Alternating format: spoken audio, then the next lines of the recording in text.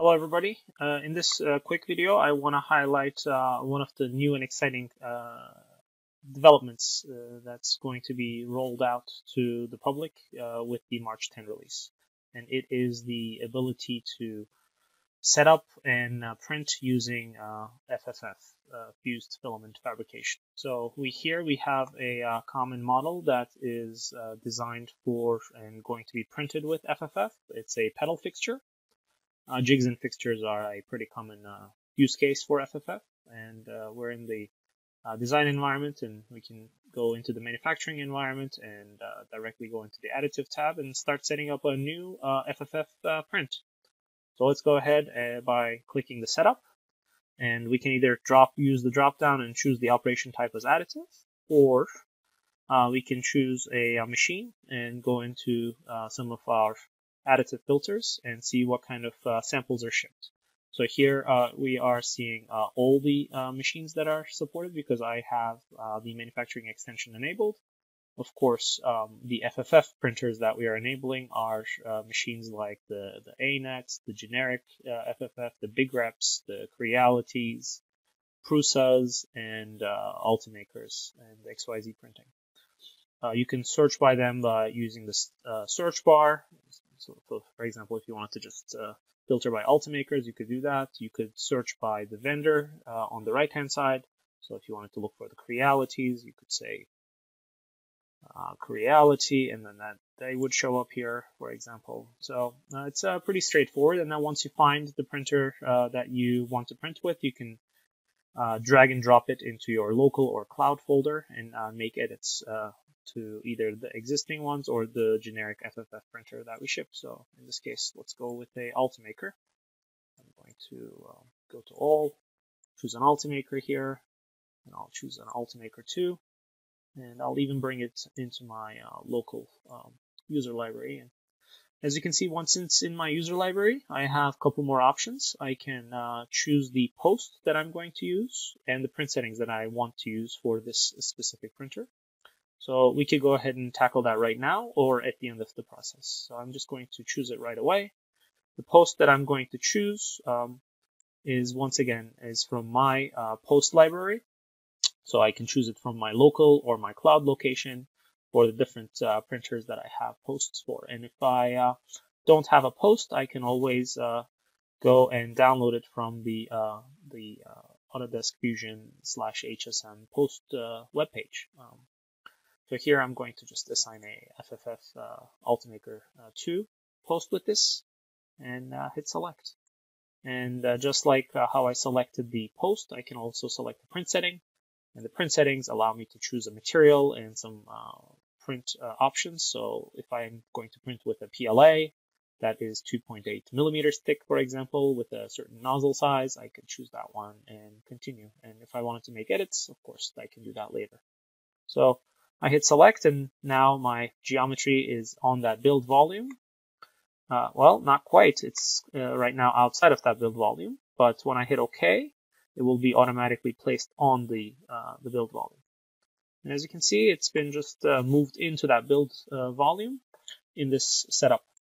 So what do we have in here? We have the settings that we have chosen, and we have the visualization of the platform. I can do one of two things here. First, I want to make sure that I want to choose the right position to print this with. So I can either do that manually by moving operations or minimizing build height operations or placing the part on the platform option, or I can use a automatic orientation tool.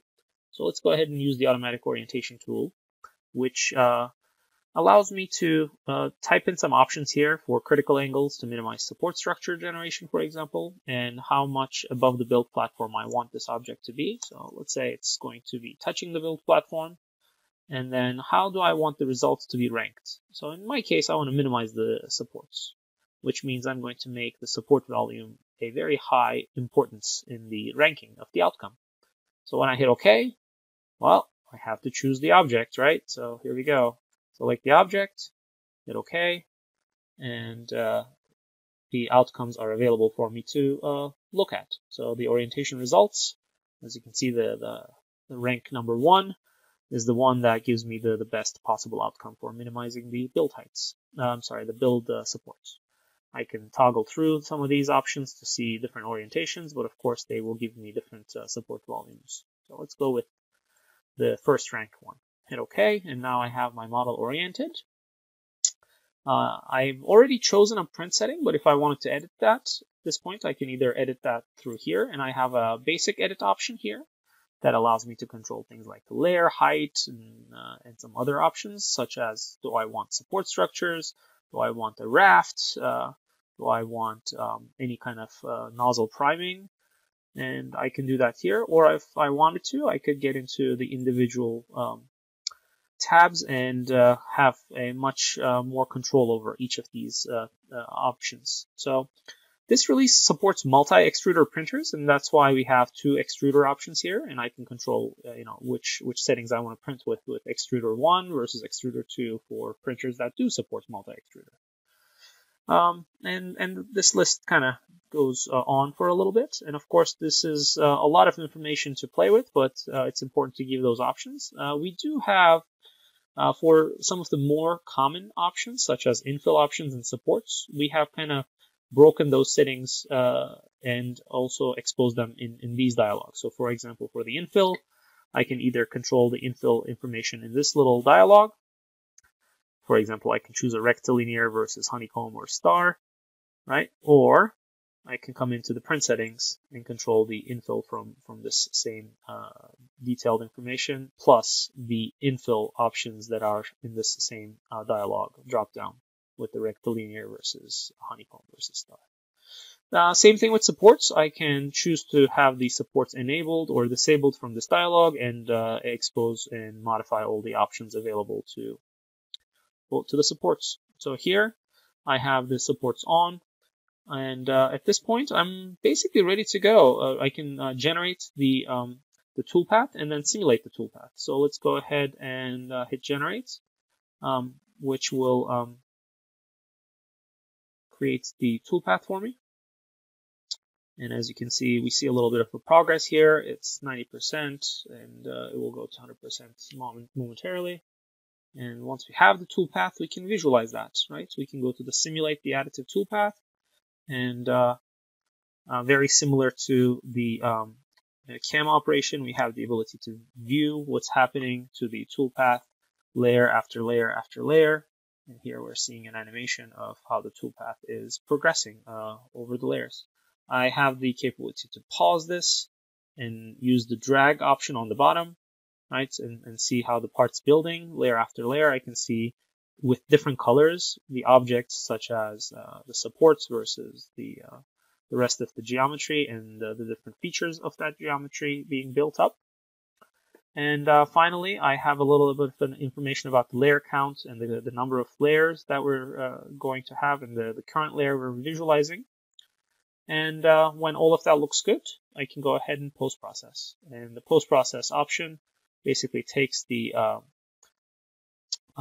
post that I have selected, which in my case was the Ultimaker 2 post that I have chosen, and asks me for a name and a folder. So I can say I want to save that on my desktop, and I want to give it a name, for example, -1, and give it a little comment here, choose my units, and generate the post, which will create the G-code for me, right? So, and then if I didn't have this post selected, which I did in the beginning, I can always go to search for posts, and when I do, it will bring up the HSM post library, and as you can see down here, we're going to have, by the release, several posts available when we search by the type additive, and also they will be available by typing the name of the post that we're looking for. And with that, let's go ahead and hit post, which will generate the G-code for me. And once it's generated, I will be able to look at it in a text editor. And as you can see, it's the G-code, and it also gives me information about the different comments that I may have put in there. And finally, I can take this G-code file, and in this case, that it's going to take a certain amount of time, in seconds. I can take this information directly into my printer and hit print. And that is the end of the demonstration for using a pre-populated printer. And of course, much like the CAM operation, I can create a new printer entirely. All I have to do is go into the machine library and say I want to either create a new machine, or if I've already created a machine, I can import that machine in here. Right? In this case, I have a machine that I've already pre-populated, and I can, if you want to right-click, you can say edit this and add more information, such as image or comments and descriptions and vendor, and they will show up.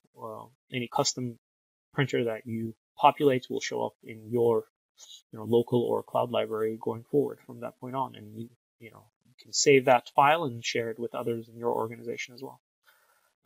Thank you for watching, and if you have any questions, feel free to reach out to the Additive group, and we'd be happy to answer any of your questions. Thanks.